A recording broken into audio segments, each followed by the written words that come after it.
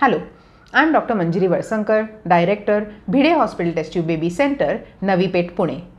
Today, we are going to tackle about some questions related to male infertility.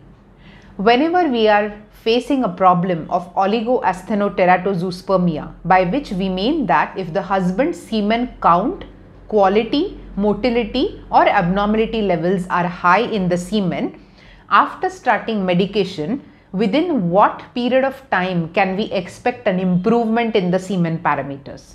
Which means, suppose we start taking medicines in the month of January, by what time will the semen start showing an improvement actually in the subsequent semen analysis is what we are trying to understand. We know that couples who cannot conceive naturally come to us for assisted reproduction techniques, and around 30 to 40% of the husbands do have a problem of very low semen count. It might be because of the sedentary lifestyle or increased addictions like tobacco, alcoholism, smoking, or it might be because of lack of exercise, diet, nutrition, and all in all affects the sperm quality and the sperm production. Now, whenever we start medicines, after evaluating the detailed semen report, the medicines are given as per the dose required by the man. So, if the count is low, we give medicines related to vitamins which increase the sperm count. If the motility is low, astaxanthin, leucopene, and to improve the quality, certain other medications are advised. If the DNA fragmentation is very high or if the abnormality level is very high, then certain antioxidants can be prescribed.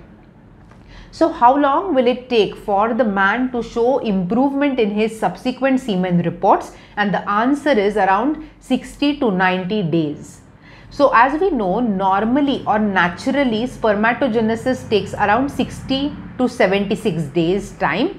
Now, whenever we are giving these medications, when we do the first semen analysis, we ideally ask the husband to continue to take medicine for 2 to 3 months before starting any kind of a definitive fertility management, and we need to have a lot of patience in this regard, and it is this after 2.5 to 3 months that we actually start seeing significant improvement in the sperm parameters.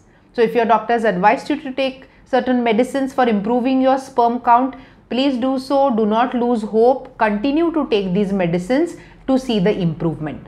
There are certain other patients in which the count is really very low, like less than 7 or 5 million. These patients cannot wait for 3 months time because the sperm count is declining very rapidly. So these patients might require add back injections or certain other hormonal medications along with these sperm medicines so as to improve their sperm quality. So in these patients, you cannot wait for 3 months. But if your count is decent, but it is on the lower side, and if your IVF physician has prescribed you certain medicines, take them regularly, take them religiously, have patience and keep doing your semen report, and we will see an improvement in the counts only after around 60 to 70 days, and then start with your definitive fertility treatment. Thank you.